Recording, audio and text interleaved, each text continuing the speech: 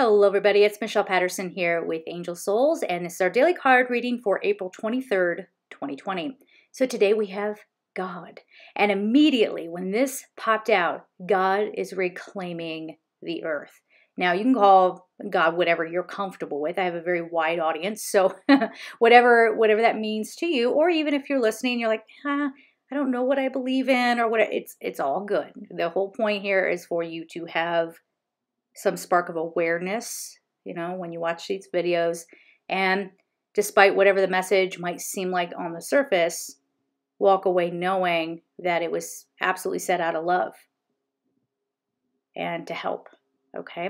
So again, I want to make it clear. It does not matter what you believe in, so long as you were getting something out of this, okay? Some bit of revelation or love. So God will reclaim. I'm going to use the word God. You edit that in the way that is right for you. And this is something, I feel like it starts in our cells. It starts within us. Yeah, it very much is a revelation. There is something where it was like, ooh, we all get set straight. Now, that is going to be a different experience for every single person.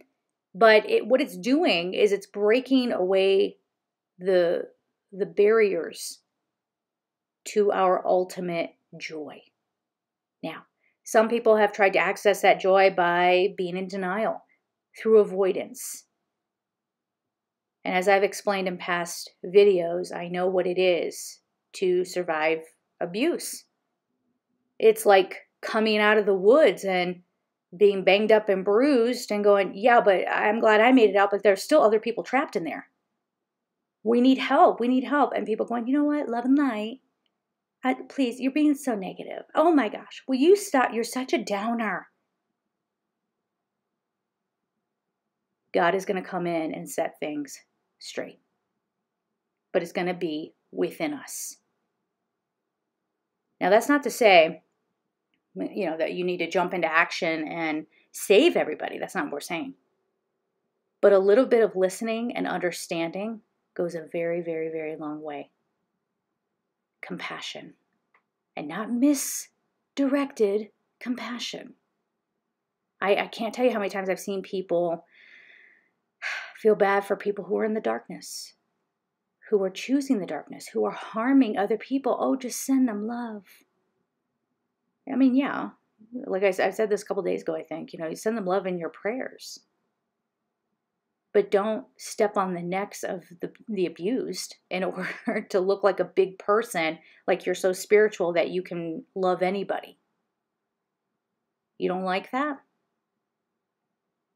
Well, I don't know what to tell you. You better figure it out, because the days are here. I can't say it loud enough, often enough. Whether it gets through to people or not, there's only so much I can do here, okay? God is going to set things straight. Now, what might that look like? Well, I think for most of us, it's going to be like, ew, ooh, yeah, that whole word. What we said it a couple of days ago. What, accountability, I think it was? Yeah. Responsibility? Yeah. And we're all going to be in for it. So the people that it will hit the hardest are the ones who are in the deepest sleep. Now, that if you're in a deep sleep, it doesn't necessarily mean that you're bad. It just means it's like someone turning on the light when you've been in a completely dark room. So don't be scared if you're one of those people and all of a sudden it's blaring in your face.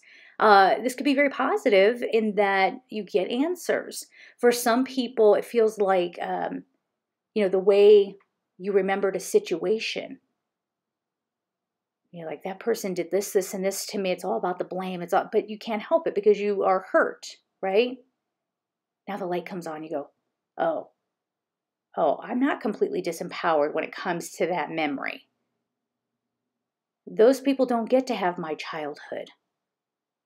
You can't damage my soul. No, it's infinite. It's pure. It's not really, it's functioning behind the story, but it isn't the story. And how amazing is that? That no matter what, no one can have that piece of you. No matter what some people on the surface might say. You can turn things around. God is reclaiming his children. Oh my God, Michelle, that sounds so creepy. I don't mean it in a creepy way. I think that, for some, it's going to be a very positive experience. For others, it's going to knock them down further, perhaps. And it's because they don't know how to create their own light. And initially, they're going to expect everyone to keep providing for them energetically. But they're even coming here and saying, you may help once energetically. I'm not talking about somebody who hits on hard times and they need food. I mean, that's different. Help them, okay? If you can help, help. But I'm talking about people who, again, they think, like, just as an example, that this whole situation that's going on in the world right now, it's only happening to them. I had somebody say, you know what? I have friends. It wasn't even her who was going through it. She's like, I have friends who have small businesses, so do I, who aren't making it right now. Yeah, I know. But the way she was putting it, it was like she was trying to use her friend's situation almost to get sympathy for herself. That was just kind of how it was playing out. And she got very nasty about it.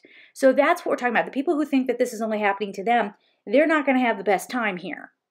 Okay? But what I want to say to the rest of you out there is that when they're calling you up crying and going, I need you right now. And I'm pulling on this example from past experiences. I need you right now. I'm going to manipulate you until you get over here and feel sorry for me.